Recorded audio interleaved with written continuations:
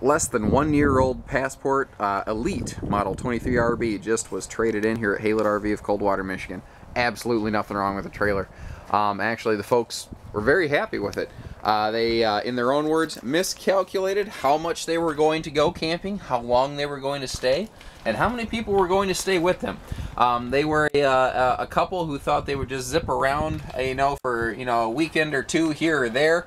By the way, what we're looking at here is a very large pass-through storage, and the reason I wanted to show that is also how wide the door is. To give you an idea of scope and scale, put my hand next to it so you can see how big that thing is. You can actually put big lawn chairs and all your toolboxes and stuff down there. Not to mention, I like you to be able to see everything's, all of your aluminum framework and everything under here and how clean it is. So that's kind of what I was getting at. Very good couple. Very sweet people. And they intended on owning this thing a lot longer than they did. They went out and found out that they ended up staying, instead of 2 or 3 days, 2 or 3 weeks at different places, and it started to feel a little small on them, and I kind of understand that. It's got a nice sofa slide, but this is definitely not a big double slide monster living room. Well, they also found out the grandkids and the kids always wanted to stay. So they swapped this out. They were so happy with their Passport, they just upgraded to a larger Passport with more sleeping capacity and a bigger slide. So this is basically a new used camper. That's the best way I can describe it. Passport Elite Series has some upgrades beyond the common Passport Ultralite, also known as the Grand Touring. Frameless windows here are really cool because they keep the window frame under the window pane. And that helps keep the seal from prematurely degrading in the sun. The other thing is, if you notice, half this window opens, and it opens in a jowlessy style. It opens outward. Now, they do put standard windows in the side of the slide out for really good cross breezes. You see the slide out awning topper up here. That's something that they put on, again, with the idea of long-term ownership and investment. Because that was intended to, help protect the slide and keep this thing in great shape for a long time. You see the Max Air cover above the bathroom vent up here? That is really nice because it allows you to keep that vent fan running even in the rain, so that you can have a nice airflow going in your camper if you don't want to run the AC. We're parked right next to this other trailer here, so I can't really run out the awning, but this is a nice, easy operated power awning. The underbelly is also enclosed. I forgot to snap a picture off of that now that I mentioned. So you see that the nice part about this is the critter prevention. It slipstreams down the road a little easier because there's less open skeleton work.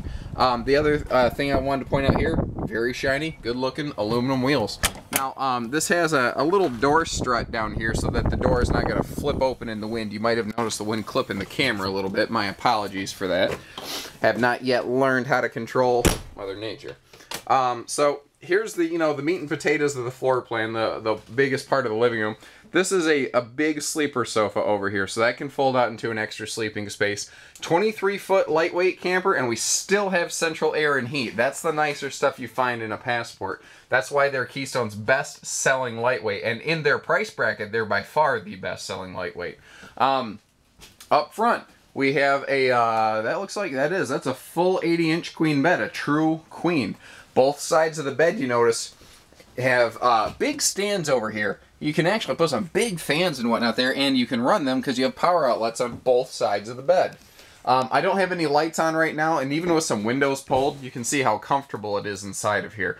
But if you remember how dark those windows were outside, you can see out, but you can't see into the camper, so you get light and privacy.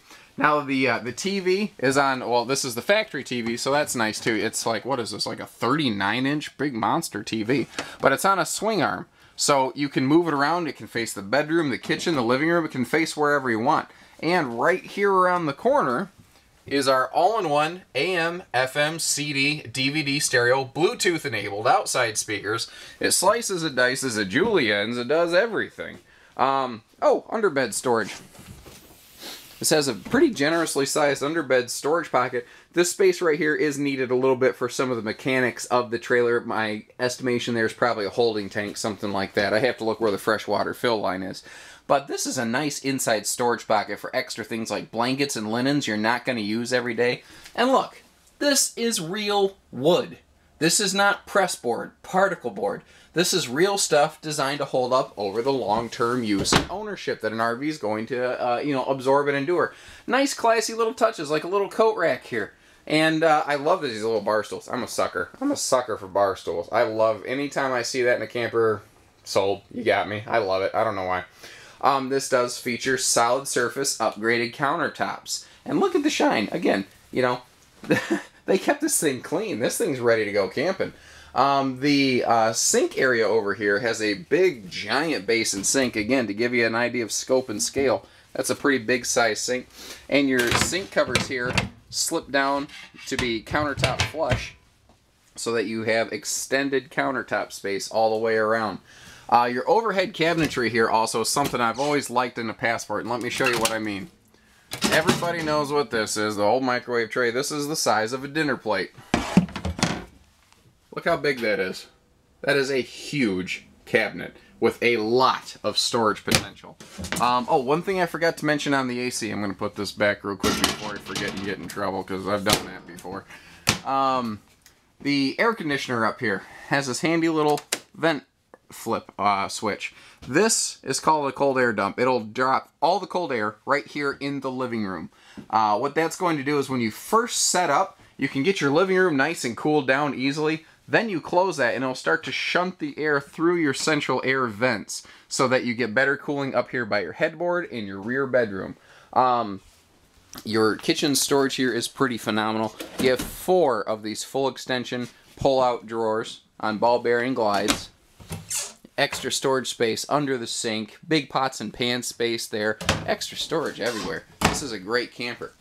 Speaking of storage, this rear closet is your best friend. Let me open that up. So, just like we have the little coat closet up front, this thing is like a quadruple size wardrobe if you're in comparison to the his and hers wardrobes on each side of the bed. You have extra linen or just generic pantry storage space over here. This is the perfect utility drawer for like flashlights and stuff like that. Before I forget, because this is something, if I didn't point it out, basically I don't think anyone would catch because it's very subtle. This is a larger refrigerator. And you look at it, you go, looks the same to me. That's because this is, it's a 7 cubic foot instead of a 6. It's 17% bigger. The other thing is, you probably can't read this off my camera, but this, the cooling element in this is either electric or helium based. Why that's important?